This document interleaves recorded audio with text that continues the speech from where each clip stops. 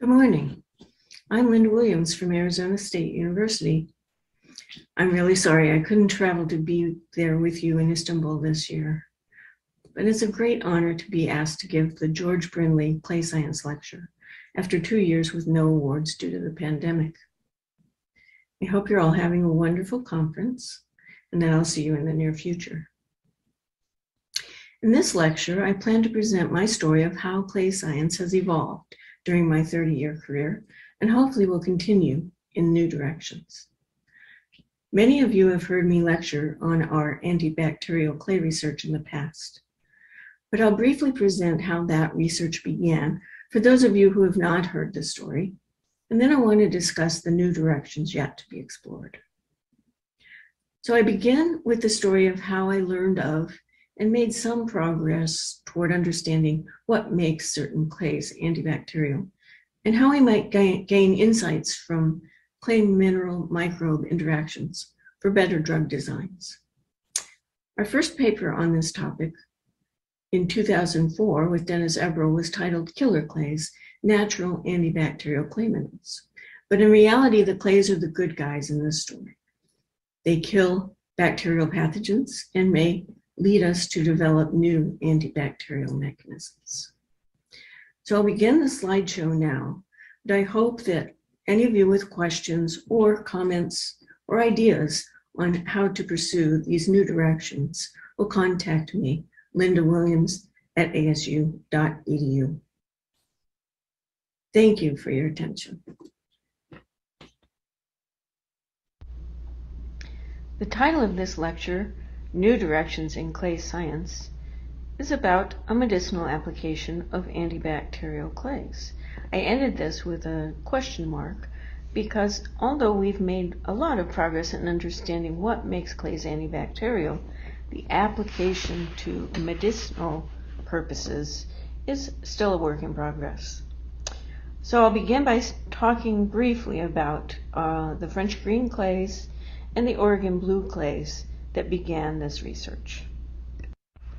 It was 2 decades ago that this woman, Lynda de Corso, contacted the Clay Mineral Society to find out if any mineralogists knew how clays kill Brindley ulcer.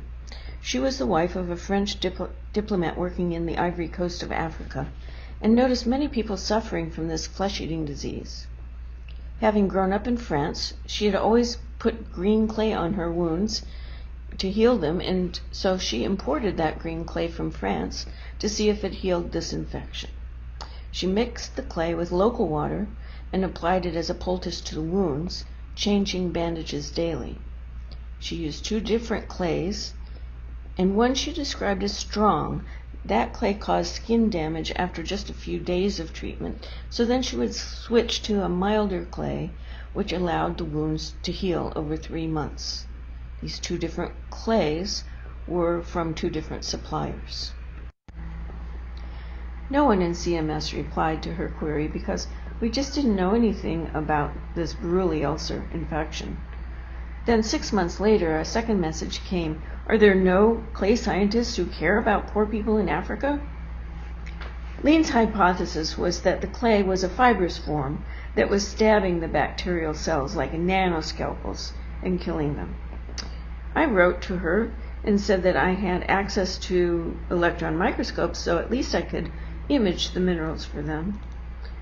These are SEM images, and the one on the right shows the Argicore clay consisting of about 200 nanometer hexagonal plates, not fibrous nanoscalpels.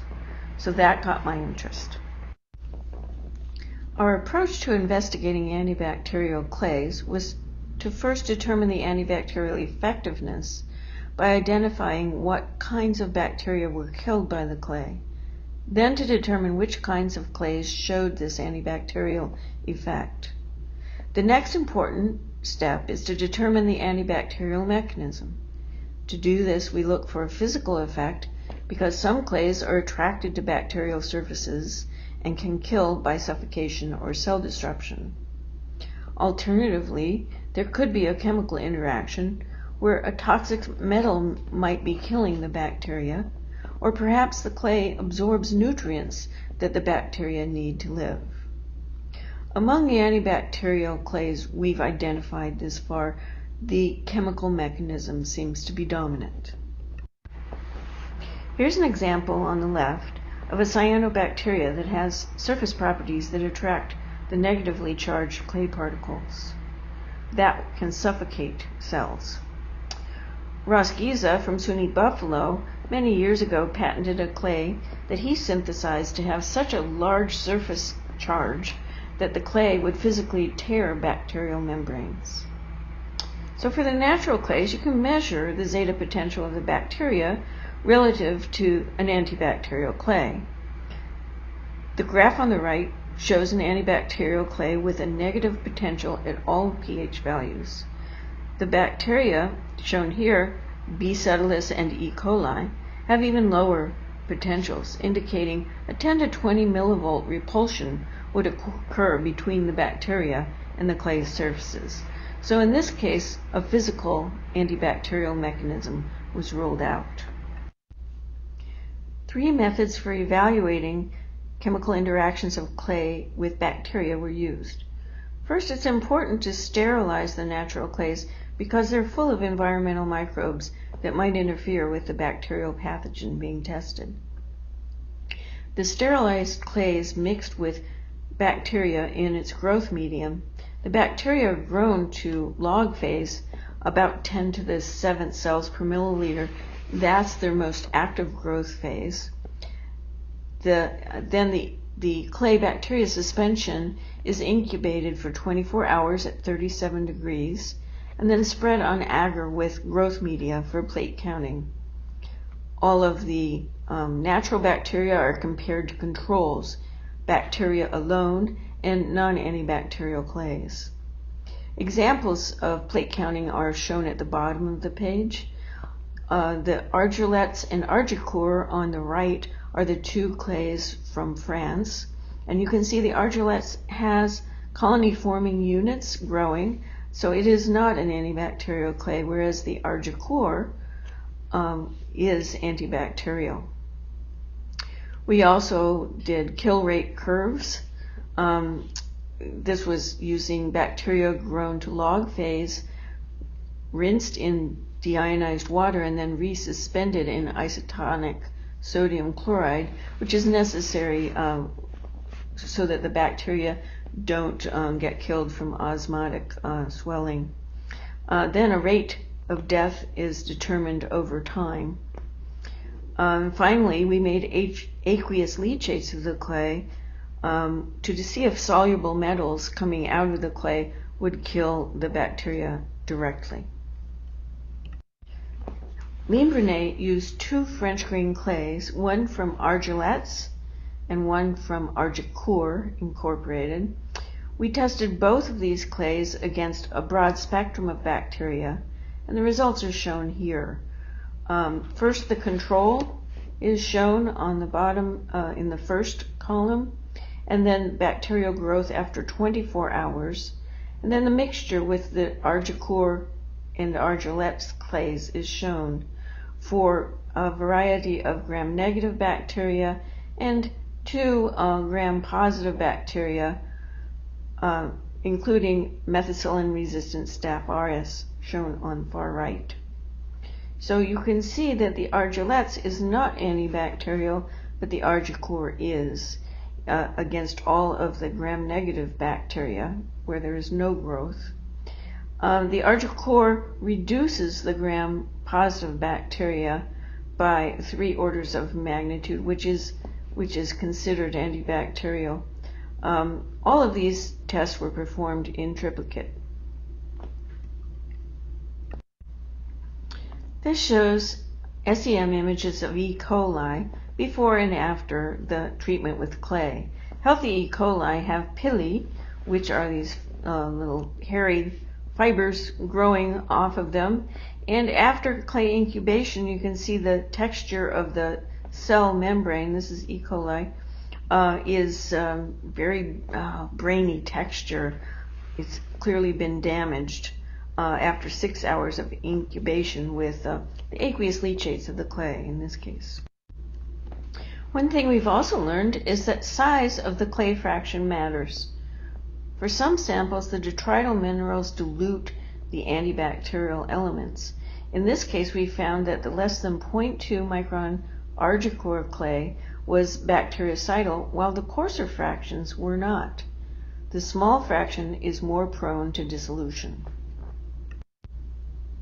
We compared the mineralogy of the two French green clays because the argilettes was not antibacterial and the argicore is antibacterial.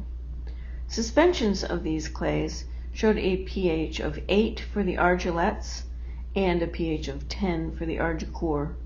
The mineralogy is shown on the left, the y-axis, and the weight percent across the bottom on the x-axis. The main difference is basically the iron smectite is much higher in the argicore antibacterial clay and compared to the argilettes clay.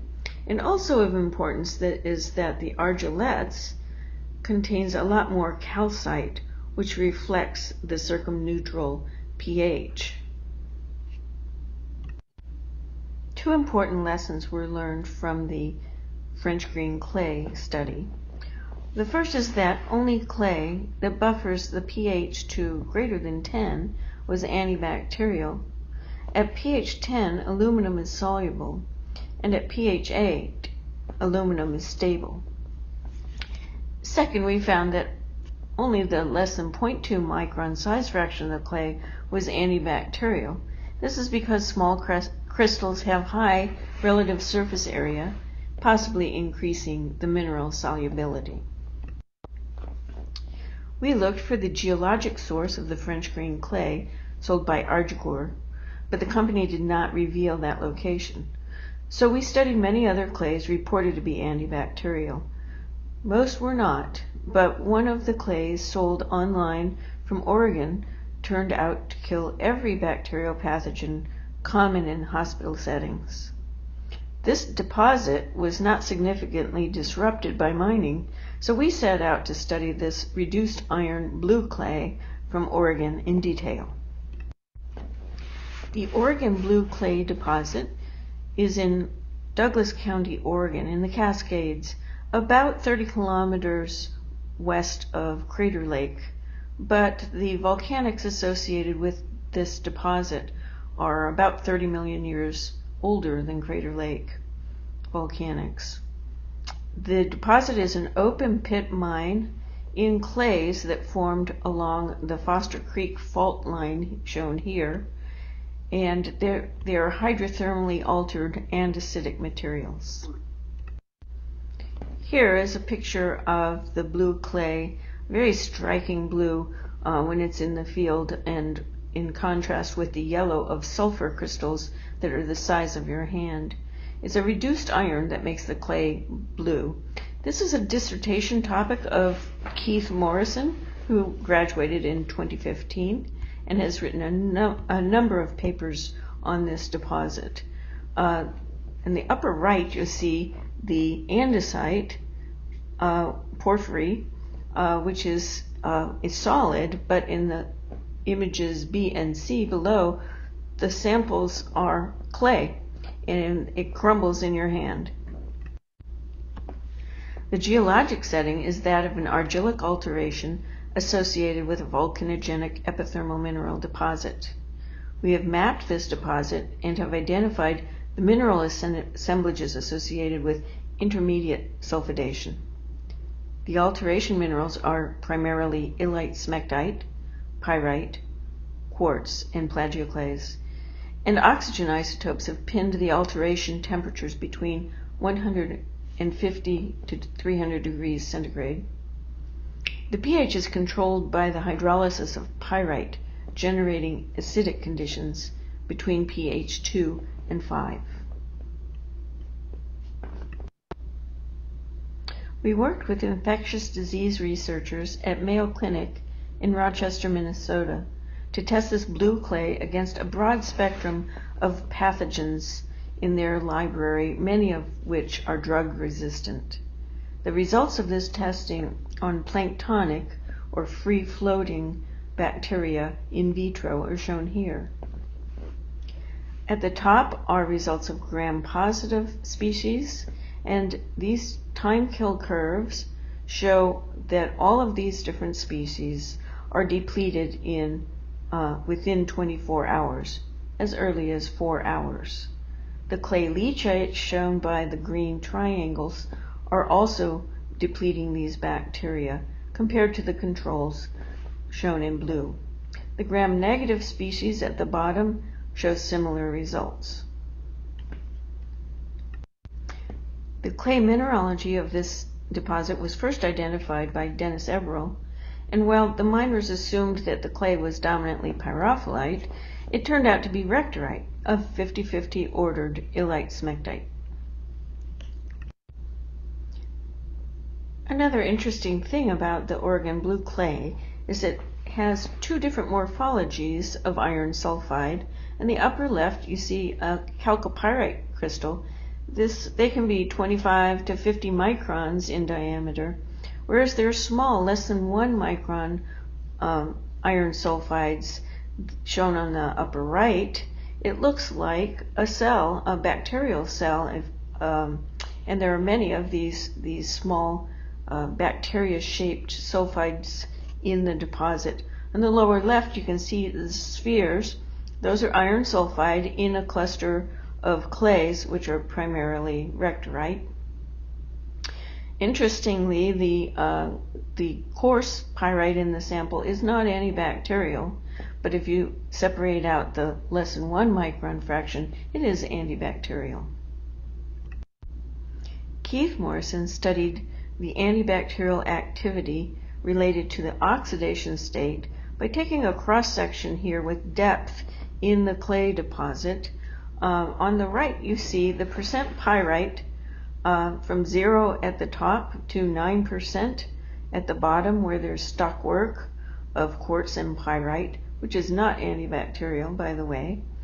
But the clay is inhibitory at depth, but most bactericidal where the oxidation state is higher. The EH is shown here on the right with increasing EH from 400 to over 600 millivolts as you approach the surface of the sample, and the more bactericidal samples are found in the higher oxidation state. There's a fault over on the left, which is white clay, which is mostly smectite, and there's no pyrite in that fault zone, but it is also inhibitory to bacterial growth. In this study, Keith used zone of bacterial growth inhibition, shown over on the left, to quickly determine the antibacterial effectiveness across many samples in this antibacterial deposit.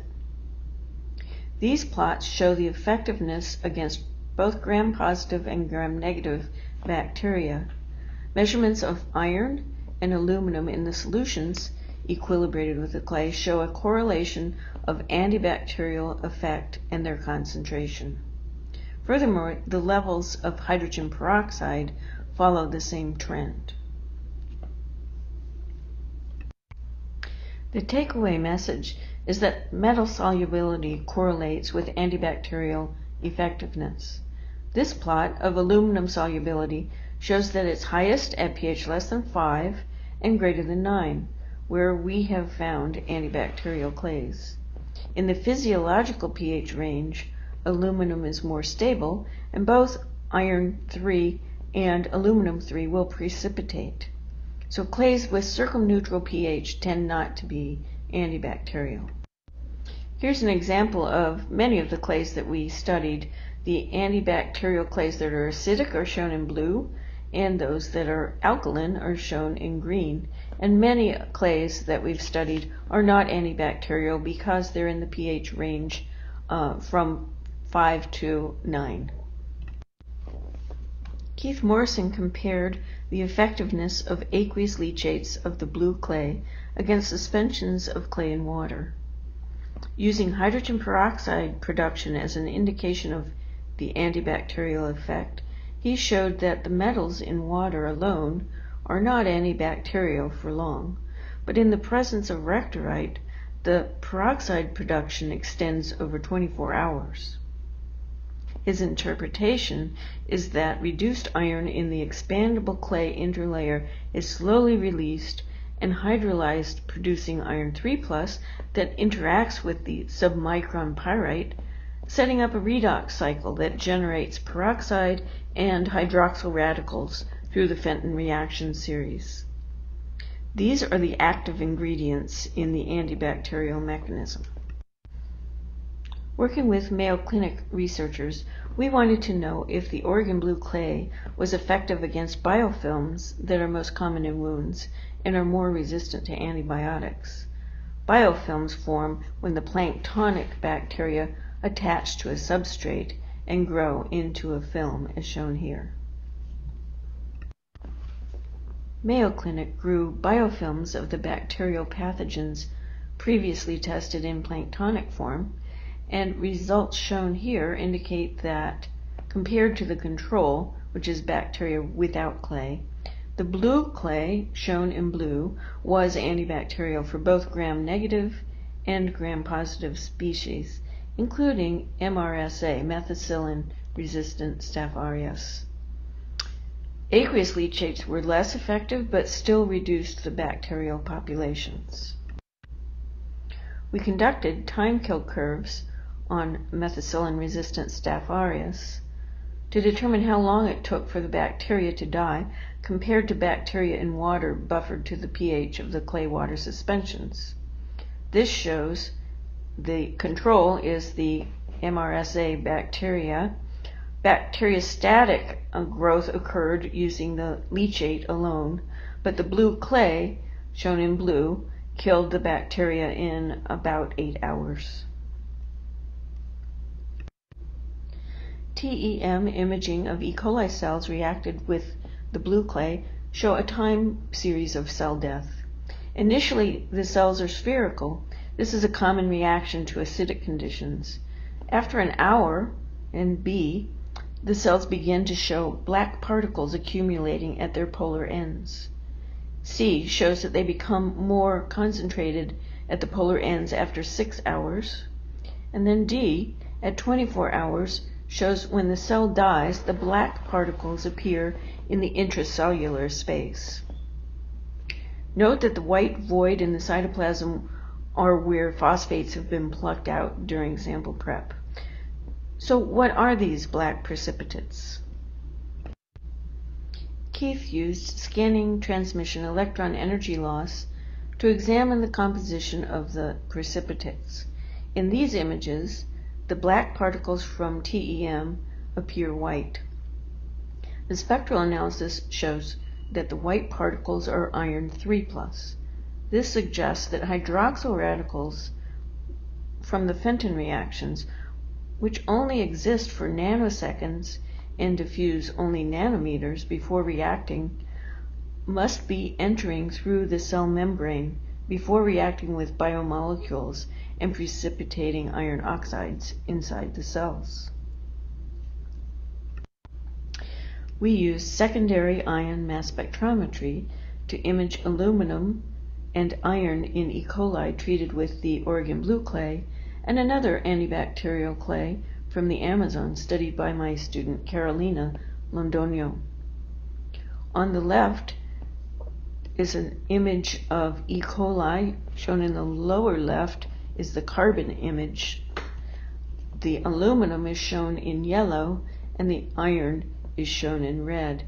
And clearly aluminum stays on the outsides of the cells and iron goes into the cells. On the right, Carolina studied a single cell in a cross section, and the graphs below it in B and C show aluminum over Cn and iron over Cn, and you can see that there's high aluminum on the cell walls or exterior, and in the interior there is high iron compared to a control, which is shown in blue, that was not treated with antibacterial clay. This EH-pH diagram shows the stability fields for iron 2+, and the circled areas indicate the range for the natural antibacterial clays we've identified, as well as a synthetic antibacterial clay that Keith Morrison reported on this year in Nature Scientific Reports. Clearly, as the pH and EH are out of the stability field for iron 2+, the clays are no longer antibacterial. So that is a critical parameter for the success of clay in a wound environment. Our partners at Mayo Clinic performed the first animal trials of the Oregon blue clay on Wistar mice. The mice were prepared using a punch biopsy about 5 millimeters in diameter, infected with methicillin-resistant Staph aureus. Results of 5 separate animal trials using different doses were compared to untreated infections and treatments with Vaseline, bacitracin, the Oregon blue clay, and an unoxidized red clay that is not antibacterial. Unfortunately, none of these experiments showed any effectiveness of the Oregon blue clay in vivo. We tested 4 hypotheses for why the blue clay was not effective in MRSA-infected wounds when it worked so well in planktonic and biofilm experiments in vitro. Was the pH or EH out of the stability field for iron 2+ and iron 3+ solubility? Were these reactants complexing with compounds in the wound fluids? Was the clay drying out and limiting aqueous reactions? And was the supply of oxygen diminished relative to the in vitro experiments? In vitro, we showed that the pH and EH of the Oregon blue clay suspension was variable over time, but stayed in the solubility range for iron 2+ and aluminum 3+. We also tested the pH and EH before and after interaction with MRSA and found a slight EH reduction after 24 hours interaction, but still in the iron 2+ and aluminum 3+ stability fields. Next, we tested whether simulated wound fluid impaired the blue clay effectiveness. The wound fluid consisted of 50% fetal calf serum, 0.9% sodium chloride, and 0.1% peptone. The results, compared to untreated bacteria and the non-antibacterial red clay, showed that the blue reduced iron clay was still effective even in the presence of sheep blood. However, when we tested MRSA biofilms with components of wound fluid and blood, there was a reduction in the antibacterial effect of the blue clay. It showed only about 3 log units reduction in colony-forming units in the presence of blood and fetal calf serum. The hydration state was tested by adding hydrogel made of xanthan gum on top of the clay suspension in vivo. These tests showed that the hydrogel did not impede the antibacterial effect of the blue clay, and it did not change the pH and the EH significantly. Finally, we found that the oxidation state of the blue clay is significantly reduced after incubation with MRSA in simulated wound fluid, but the pH range was unchanged. Notably, fetal calf serum, which is the main component of the simulated wound fluid, contains ferritin, which is a complex protein that regulates iron in prokaryotic and eukaryotic cells. At this point in our research, there are 3 main conclusions. First is that colony biofilms of pathogens, including drug-resistant bacteria, are killed by reduced iron clay in vitro. The antibacterial clay tested was not effective on mouse wounds infected with MRSA. Complexation of reactants with wound components best explains the in vivo inhibition of the antibacterial clay mechanism. So where do we go from here? The reduction of the blue clay after treatment in vivo indicates oxidation by biomolecules, and the most likely candidate is called ferritin, which takes up the reduced iron generated by the blue clay. At certain enzyme sites in the protein cage, the iron is reversibly oxidized to form ferrihydrate. When cells need iron for energy, the iron is then released from these sites. This is my new hypothesis of why the highly effective antibacterial clay tested in vitro is not effective in vivo. The eukaryotic ferritin produced in the mouse wounds appears to be more effective at sequestering iron 2+ than the bacterial ferritin that was present for in vivo experiments. The new directions this research must take require a far better understanding of the biochemistry of wound environments than I have as a clay mineralogist. But this is where new directions in clay science become critical.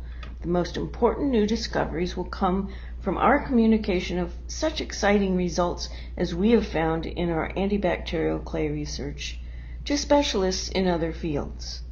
I have great hope that we can find ways to inhibit the action of ferritins so that natural antibacterial mechanism of reduced iron clay can be perfected for medicinal applications to infectious diseases.